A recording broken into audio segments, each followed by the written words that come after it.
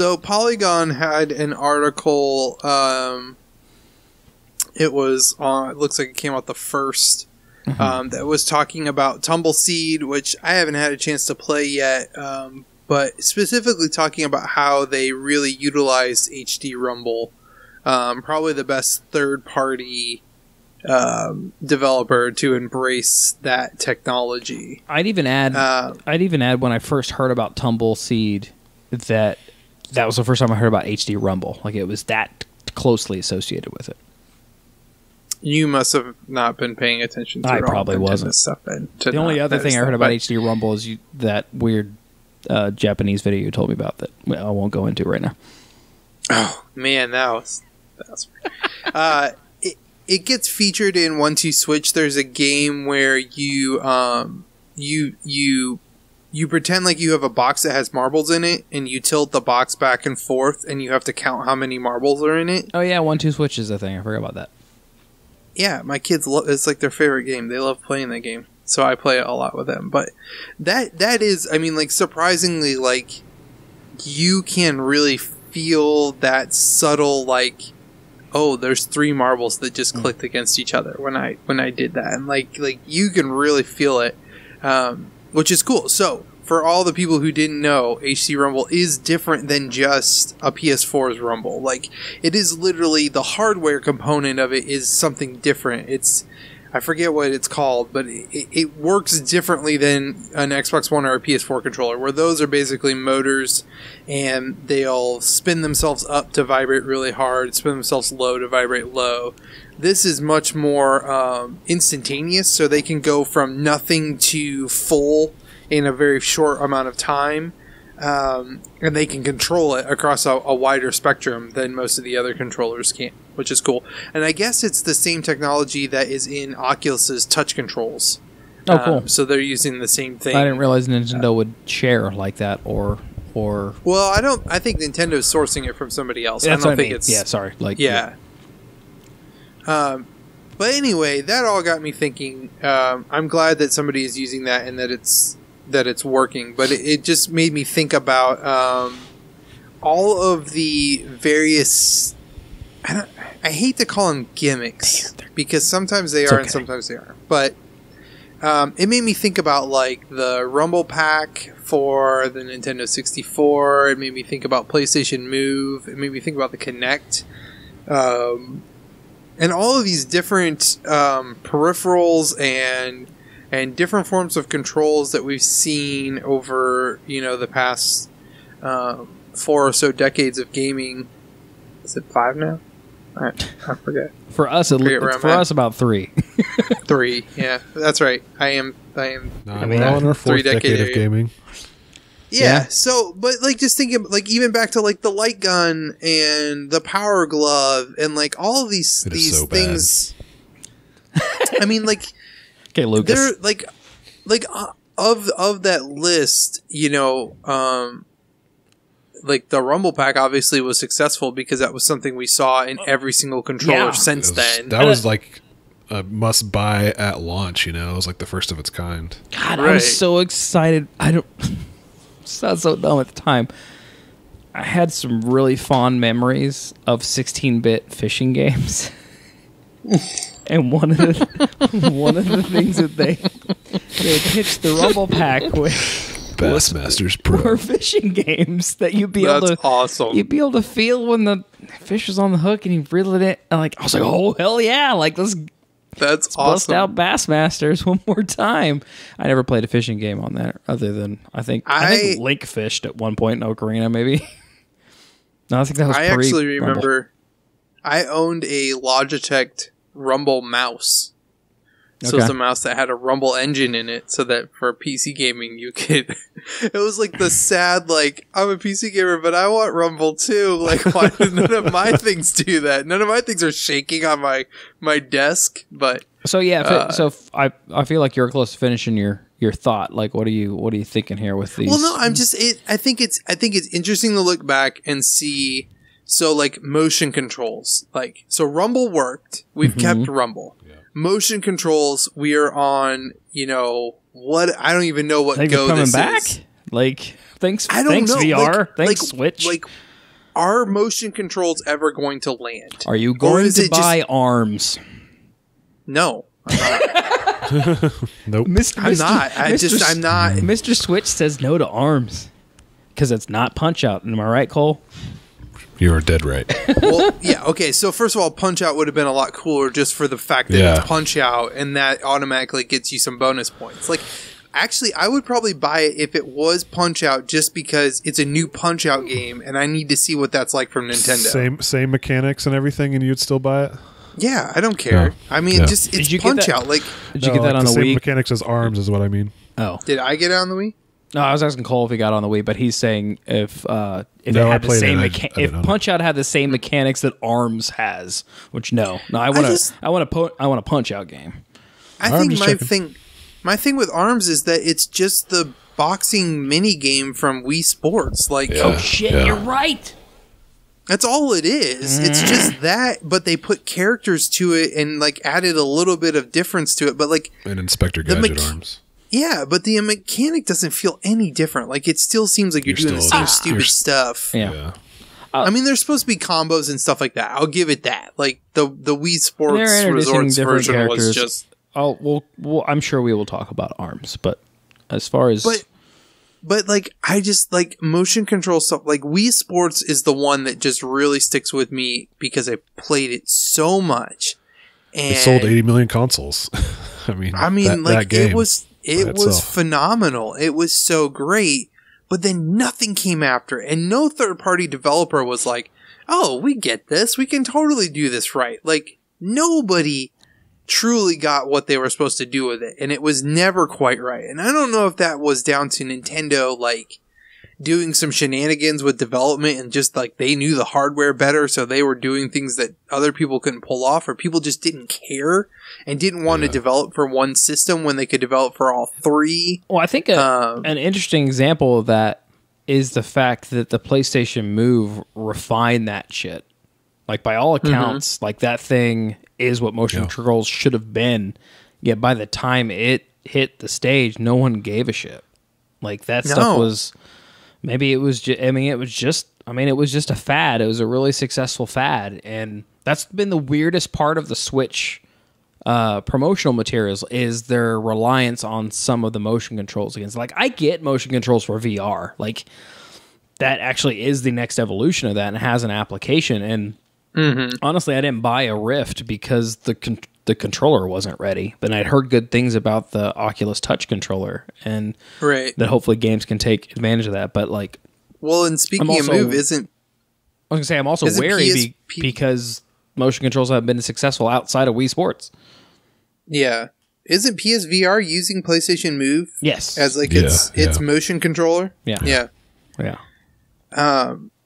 Yeah, I don't know. Like, I don't know what it's going to take, but it's just weird that it hasn't got hold yet. And the worst of these stories is the Kinect. So, you know, the Kinect has been around. The thing that kills me about the Kinect is that if you look at purely from a hardware point of view, it's an extremely awesome piece of technology that Microsoft made. And I feel like that happens with Microsoft a lot, is that they make something that in theory is really cool and they don't know how to actually make things cool. Like, Microsoft has this ability to touch things and make them about as uncool as they can possibly be. And I don't know why that songs, Ryan. Oh my god. That's 300 songs. That's a good one. That is a good one. You haven't seen Guardians 2 yet. You won't get it, but it's so amazing. Good. But so the Kinect was this great and people have done some super cool things with it. They just weren't Microsoft, and they weren't video game related. Like, people have used it in like hardware projects and robots and like all kinds of things. I mean, all the like people getting into the SDK there and doing weird shit that wasn't video games was also cool. Like surgeries, like doctors trying to work with it. But then man, going back to like concepting sessions at Harmonix and seeing them trying to like, we're gonna lean on the Kinect here. We're gonna, like, Dance Central was fun, but like all that Fantasia shit and just like them trying to do something with it, like I sometimes I get like when Nintendo makes a console and it has a gimmick, I get why at this point why third parties are going to be kind of gun shy to like. Yeah. It's kind of like, yeah, sure, you're going to release your first party stuff and have an awesome game and show people to do it, but it's going to be 3 years before we can get a game to market with this, and will people give a shit at that point? And the Wii kind of shows them that no, they won't. Like, they just want Wii Sports. Yeah. Yeah. So has there been anything else? Like, I mean, what I like about the Rumble Pack story in this is that the Rumble Pack was an accessory at one point. It was an extra thing you bought that you strapped into that gigantic controller. But can you imagine? It totally ruined the balance of the controller because it was so heavy. But like, can you imagine having a modern controller without that force feedback at this point? Like, it would feel weird to me. Yeah, no, yeah, you need awesome something. 6-axis controllers that came out for the PS3. Well, then you can go 2 steps too far, and somebody needs to be. Someone needs to remake Layer. Is all I'm saying. Because another one that comes to my mind is the touchpad on a PS4 controller. Yeah. Like, yeah, Sony is literally the only one that uses it for anything other than a giant freaking button. Or how about the touchpad on the back of the Vita? Like, there's something there. Except I this forgot about that. It was hard to use. I forgot about that. Yeah, but though, you know, the one that stuck in my mind when I was thinking about it is the gun, like the light gun for the NES, and then I really like, and for House of Dead 1 and 2, and the scope, 3 the Super Nintendo scope, the Super Scope. Super Scope was I never played with one of crazy. those. Here, kids. You never did? I had a friend who had a one, bazooka. and he had like the robot game, like you had to like destroy the Gundams with it. Who can name that game? Oh man, that was so good. Is it Super Scope 6? Fun. Is that in what? Is it part of that game? Yeah, keep going. I'm gonna find the game. We're gonna release this accessory with a minigame collection. Yeah, I know, but but the gun idea like lived in the arcades for forever. Like lots of great. It lived before and after. I feel like. Yeah, exactly. Yeah. And it's weird though that it's never made it. It's never made it back. Like That's we've never TV technology changed. You think of the latency? But I mean, like, why not there? do like? Why isn't there like a Kinect based or a Move based version of that same kind of thing? Like the technology exists that we could tell like you're pointing this thing. Well, yeah, they did in that this with like direction. Duck Hunt, didn't they, on the Wii? Well, yeah. I mean, Killzone even had like you could play that with the PlayStation Move. Like you were playing it with motion controls. Like trying to like you hold 2 wands like you're holding a gun, and oh, that sounds awful. yeah, I mean that's where it breaks. That's where it breaks for people. Like I don't like the PlayStation Move has much higher fidelity than the Wii, but I also am holding this giant, shiny, glowing ice cream cone thing that looks stupid. Like there's a little bit of that to it too. But did anything else, like any of these gimmicks, for lack of a better term, succeed besides the Rumble Pack? I mean, obviously the Power Glove, but I mean, if you want to be, I don't know if Motion you would controls consider and it in the mobile? same league. Well, what were you gonna No. say? Don't let me distract you. I was gonna say the 64 also was the first time that, and maybe not the first time, but it's the first time I can remember a controller having a joystick on I it. was gonna say analog control. That's totally Nintendo fair. That was weird. has innovated a lot. It was.